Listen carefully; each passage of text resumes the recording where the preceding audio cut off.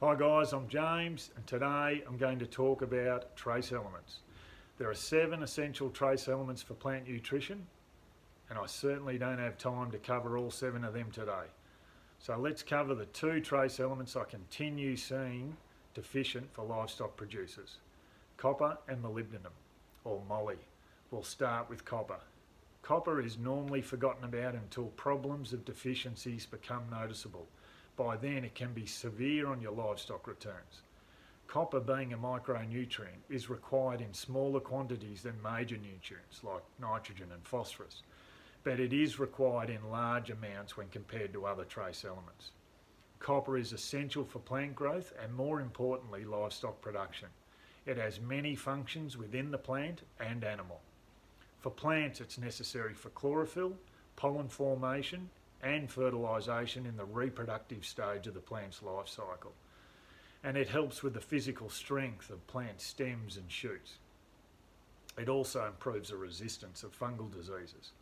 Copper deficiency is not normally identified in pasture plants.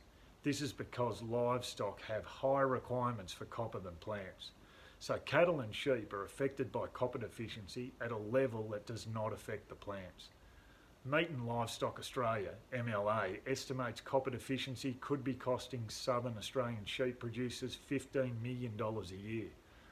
Symptoms of animal deficiency are steely wool and loss of crimp, a loss of fertility, anemia, which is a reduction in red blood cells, or a nervous disorder in lambs, which is called swayback, which indicates a deficiency during pregnancy.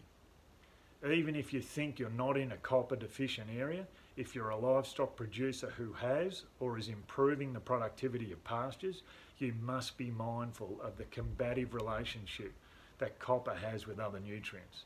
Elements such as sulphur, moly and iron can influence the availability of copper in your soils. Even nitrogen applications can induce copper deficiency in the plant. So what is the best way of finding out our copper levels? Well, the MLA report that I mentioned earlier found that tissue testing your pastures can provide an accurate indication of your animal copper status on farm. Tissue testing should be done late winter, early spring. Also, choose a lab that is ASPAC and NADA accredited. Nutrient Advantage, of course. Soil testing for copper will give you a range, but it does not provide a true indication of copper levels. Blood testing should not be the primary method of measuring copper in the animal. A liver test is a lot more accurate than blood, as it reflects copper intake over weeks as opposed to days with bloods.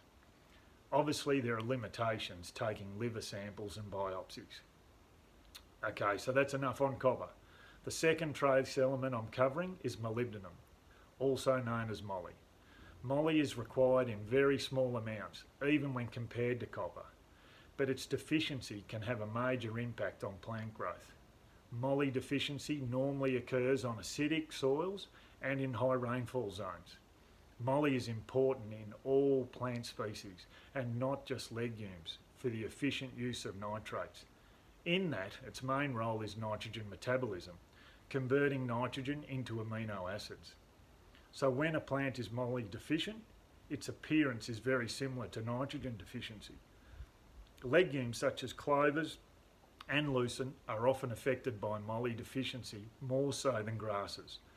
The rhizobia bacteria associated with legumes require moly in greater quantities. The rhizobia bacteria requires moly for N fixation in the root nodules. Moly deficiency does not restrict the initiation of nodules on legume roots, but it does affect the functioning of the nodules. When nodules are healthy, they will have a red pigment and be pink in colour. Moly can also affect pollen formation, poor or delayed flowering, which in turn can reduce the viability of seeds. When you increase the soil pH and phosphate status of your soil, in turn you increase the uptake of moly. It is extremely difficult to accurately measure soil moly levels, given the small total amounts of moly in the soil and even smaller amounts applied. There is little or no Australian data for testing soil moly. As mentioned earlier, make sure your lab is fully accredited. Nutrient Advantage is the best one that comes to mind. Again, like copper tissue testing, is the recommended method to determine moly requirements needed. Tissue testing is a lot more reliable than soil tests. Critical levels of moly in plant tissue samples vary depending on the species, so it's best to keep different pasture species separate. For example, a tissue test of straight clover is best, and try not to contaminate with the perennial grass species in the pasture. With current beef and lamb prices, it's a big gamble to forget about your trace elements for another year. Talk to your local agronomist and get your soil and tissue testing organised for this coming spring. Here's hoping for a wet one. All the best for the business end of the season.